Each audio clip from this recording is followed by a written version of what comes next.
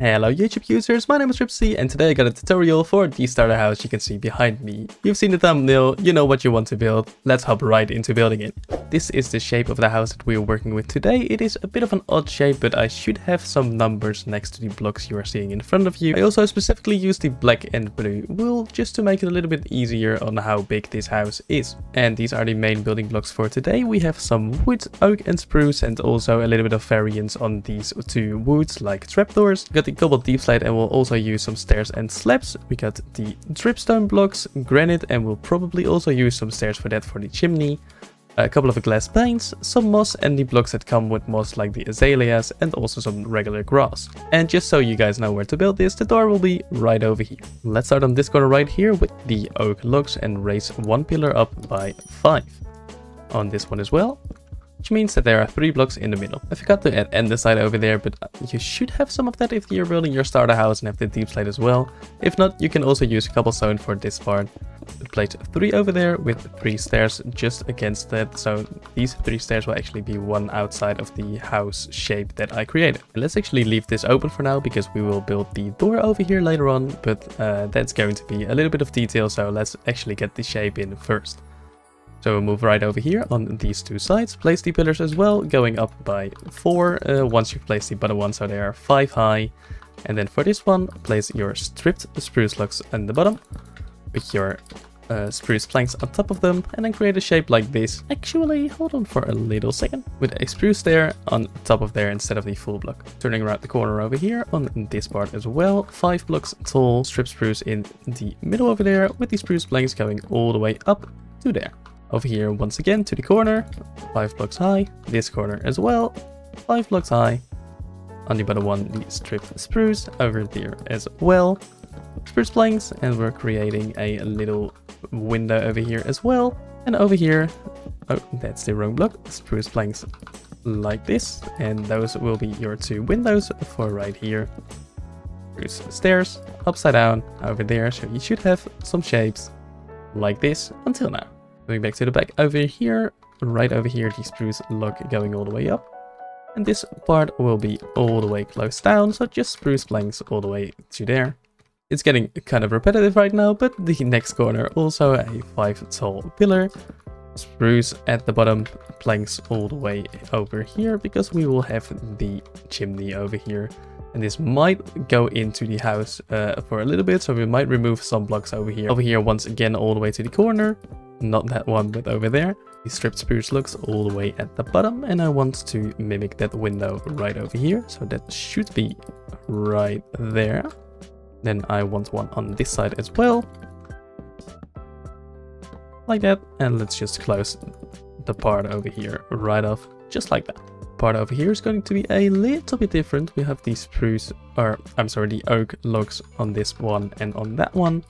Going up by 5. Once again, this part will have the spruce log, and then one over there, skip through, and the window like this. And then these over here will just be entirely closed off. One over here as well. And then the last part to do before we move on to the door is actually the part over here, which will just be all the way closed off. So from above, you should have something like this. It is handy if you know what kind of floor block you want to use. I'm gonna go with the dark oak, but you can use any block you like, because we need those 3 blocks over here as placeholder blocks for the door. Let's place the spruce door right over here on the front of this dark oak. And then the spruce trapdoors going up like this, 3 blocks high and 1 above the door as well. Should look like this from the front. Get your spruce stairs and place them on both of these sides, and then just the spruce planks all the way on top like that. And in my opinion, this is looking like a fancy door. You could even place some trapdoors up on those sides as well. But I think that's a little bit too much. And I do like the log showing on both sides. We're going to make the house a little bit taller because we will have to make some place for the roof to be. And this is going to be a little bit difficult because of the rather odd shape of this house right here. But we'll try our best, and I'll try my best to show you guys as best as I can. Let's actually start on the back side over here. First of all, get your oak log over here, as you can see like this, with some spruce logs going all the way to this block right here, so one above the window, and then the oak log over there as well.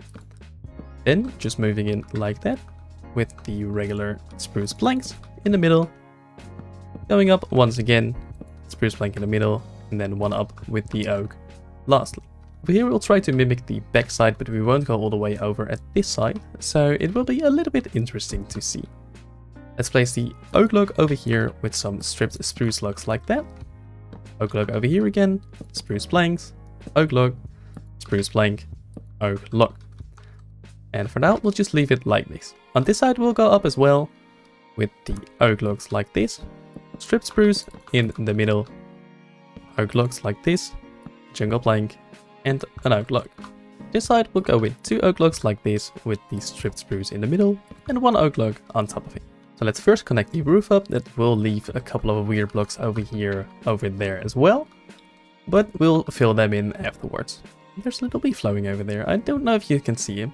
Look, there he is. So gather up your couple deep slate stairs and slabs, and let's actually get working on the roof. We'll start at the front with 1 over here to kind of overlap it. Going all the way up like this, just 1 at a time, going upside down, regular 1, upside down, regular 1, until we meet with this one over here. We'll place an upside down like this with a deep slate slab on top of it. Over here we just connect it to the log like that. Skip this part for now, go over here, overhang it by 1, upside down, regular, all the way to the top. If I can place my blocks correctly. Once you're here, once again the upside down stair with the slab on top of it, and let's go all the way down as well with just a regular, upside down, in that pattern all the way down until you meet the wall over here. Go out by 1 as well, go into the corner, move it out like this, and again with the upside down, regular. I think the pattern is very clear now, so I won't say it again. Upside down like this, slab on top, all the way down again, till you are over here. And since we have the window high up over here, we're going to make a nice variation over here. So turn the stair like this, get a double slab just like that, 1 more double slab over here going up, and then 1 going down, and then just connecting it up with the stair like that, stair like this, and then you can overhang it over here. So it should look like that. And difficult to show up in this tight corner, but you should be fine. Over here you already know what to do. Upside down, regular, upside down. Over here, upside down, slab on top, and just going down once more. Simply like that, and then just connecting it up until you are right there. For the roof itself, we'll use the moss blocks along with some of the azaleas and the grass, or actually ferns could work as well if you have them. But let's actually just place them in over here firstly, like this, like that, and then going down over here, so that we can figure out what to place over here. I'd like to go with the roof first, so you just have to place 1 roof like this, 1 like that, and that is actually all. Then all you have to do over here is just place 1 placeholder block like that, and then the spruce log in front of it, so you won't see it from the outside. So, like that, it is connected. Now, to create the roof itself, it is actually quite easy, just have to follow along, but I'll show you guys carefully, because I know a lot of you people struggle with the roof itself. We already have this part over here, so let's actually continue from here on this block and moving it all the way until it connects over there. And over here as well, going 1 up, just go along with the corner, just like that, this way as well, with the corner and the top one as well, to kind of turn the corner over here, so it connects over there. Then on this part we can go 1 down, to kind of connect it up where it should be lining up, is over there. So that connects like this. Going 1 down, you should be able to just follow along with this corner. And then 1 below that as well, to have this filled in. Then the 1 on top can just connect with the 1 right there. And then the 1 above that goes all the way along to the top over here. So this is actually the hardest part of the roof done. On this side, it's just as simple as going from one side all the way to the other, and just repeating that a couple of times. When we started laying out the roof, I said to skip this part, but that was because I forgot how to do it. But just create your corners like that, move them out by 1, get an upside down stair like that. Now with your slabs, go like that. So that should be looking quite good. And then with the moss, just connecting it up like this. Now that we have the whole shape of the house in, it is time for the fun part, and that is detailing. Let's actually start with the chimney up here. Let's move it up with a mixture of some granite and dripstone blocks until you meet with the roof over here. We will actually just break through it like that. Go up again with your mixture. So once you're at the same level as the first layer of moss over here, I want to go inwards with my stair and then connecting it up to over here so that we continue with just a one wide chimney. The height of the chimney, I want it to be one higher than the top layer of moss. Place my campfire on top, surrounding it with some spruce trapdoors, and then just a granite wall on top of that. And it should look like this, and you should be able to just see the smoke over here. Then from the other side, you of course are able to see the full chimney in its glory. All the way down of the chimney, I like to thicken it out just a little bit, so just with some dripstone and some stairs like that. I can thicken it out a little bit. Let's actually get one granite piece over there, and that looks a little bit better. One obvious thing to do is of course layering in the windows, and I would like to go with some oak trapdoors for the sides of it. I'll do that all the way around, getting the oak trapdoors on the right side of the window. Unless it's not really possible over here, I'd just like to go with the trapdoors on the left side and then also on the right side to have it like kind of looking even. And then over here as well, I could just do them both on the right side like this, but I think that looks kind of odd, so I would like to put this one on the left side as well. And then the one over here can just go on the right side. For the roof, I like to just really randomly place in some of the azaleas, not too much because I want the regular azaleas as well. So just on some different levels, maybe two kind of next to each other over there, one more over here, so that like every spot you look at it, you can see at least one of the flowering azaleas. And I think we should have like two more over here as well.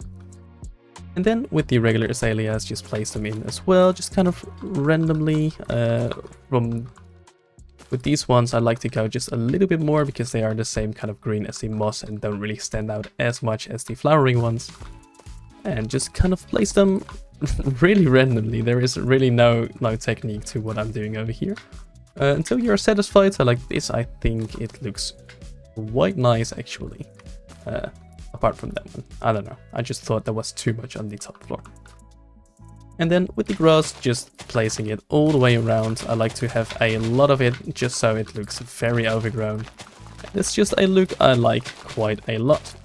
I think something like this is plenty of grass.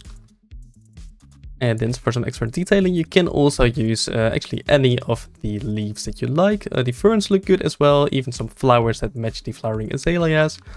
Just as long as it's really overgrown, but I'm just going to keep it like this. Then we have come to the part that is called extra detailing. Of course, you can just use your house like this. It really looks fine, apart from the interior, of course, but I will leave that up to you. Because this is a starter house, so I understand if you just want to fill it to the brim with chests. That's something I do in the beginning quite often as well. But if you want some added detail, I can show you guys what to do. One very simple detail is just a little flower pot. I would like to place a oak slab over there with either grass blocks, pot soil, moss blocks, or even dirt on top of here. I'm gonna go with pot soil for this one with some spruce trapdoors surrounding it. And then pick any one of your lovely flowers. I'm just gonna go with the blue orchid because that's my favorite, and place it on top of that. And you can do that in front of every window. You can even do it over here as well, but I would like to show you guys something different for right over here. But before I do that, I would like to go around and just add a lot of flower pots all the way around, and also just using varying flowers. For this one, I'm going to put the lily of the valley. Over here, it is difficult to place it in because you can't get the trapdoors on both sides. And what I like to do is get a note block and place that in the middle over here with a, well, actually an oak trapdoor beneath there. And then you can also place something over here, and I would like to go with a sign. Just an oak one, place it on top of there, press done, and then just finish it off with the trapdoors on the sides. And I think that actually looks very cool. And then of course afterwards you have to place your flowers in there. I'm going with an oxeye daisy and an, I'd like color, an allium over here. 2 lollipops. So one thing that I like to do in some kind of open spaces is to make a lowered flower box. I'm just gonna pop out a space like this. place in some of my coarse dirt, and this I think works best with a mix of mossy and regular cobblestone, together with some tough and andesite. But if you don't have the mossy ones, just the regular cobblestone will work fine as well, as I will display right now. Replace the blocks right over here. As I just placed out, you can also replace this one. It isn't really necessary, but let's do it for now. And just place in a mixture of your blocks that you will use, tough as well, some andesite, and get some cobble to place that off. Raise some of them up, so I'll just raise that one and also the one right over here. For the rest of them, just use some stairs and slabs. For this one, I will use a slab over here because otherwise it will connect up kind of weirdly. Just a stair, maybe like that. One maybe over there. One more slab like that and a slab like that as well. And I think this looks fine. Then later on you can place some candles or lanterns or maybe even just a regular torch on there. Also keep in mind that you do need to extend these blocks right here. So I'll just replace those and those as well. And that looks fine already. But the thing that makes this look beautiful is a variation of different greenery. So I would like to go up with some of the flowers like that. Maybe even replace some stuff over here so that we can place in some water right over there. Replace that one, and I think you can just place the sugar canes on top of coarse dirt. Yes, you can. I'd like to have that grow as high as possible actually. And the thing that works best in here is the 2 high flowers. So let's get a collection of them. Place them in like maybe like so. And actually before we close it off, I would like to have a little small flower, maybe actually there's that one. Place that over there for some extra detail. The last one right over there. And I think this looks very cute. One more thing that sets your building into your surroundings is a nice path. So I'll just go like this, sporadically place in some of the coarse dirt, going down for now over there. Some path blocks as well, but not too many.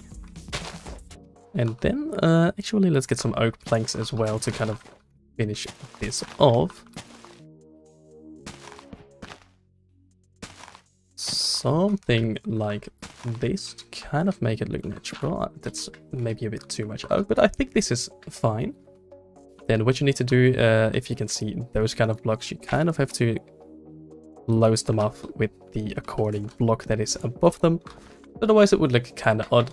But like this, it is already fine. And then just connect up some of the oak slabs like that, so you can smoothly walk up there. And just this simple part like this actually gives it a very nice atmosphere over here. One more simple detail you can do is have a little briefcase in front of your house, just a fence with a barrel on top of it. You can also actually get a lightning rod in the new update and do it like that. So I think it looks more natural with the fence over here, and extra bonus points from me if you place a carpet on top of it for a little bit of color. As the house is standing behind me, I am confident to call it finished. You can always add in some more custom details like custom trees, farms, anything that you will need to just kind of plop around, maybe even some loose chests all the way around. It will make your house look personalized and very starter worthy, and that is the vibe that we are going for today. I thought I would pop the shaders on for the outro itself, and just to show you guys how it looks with the shaders if you play like this. I mean, I already liked it without the shaders, but the shaders just give it an extra chef's kiss. Anyways, my name is ruubzymc. Thank you guys so much for watching. If you like this video and are ready to create this starter house in your world, please let me know in the comments below. I would love to hear that. Please make sure to hit that like, and if you haven't subscribed already, please make sure to subscribe. We have just passed 1000 subscribers, and I thank all of you very kindly for that. A special video will be coming in the near future, but I have to wait for replay mod, as I do have to do that for 3 other projects to be able to film that quite nicely. I'll be logging off for now. Thank you guys for watching. See you in the next video. Goodbye.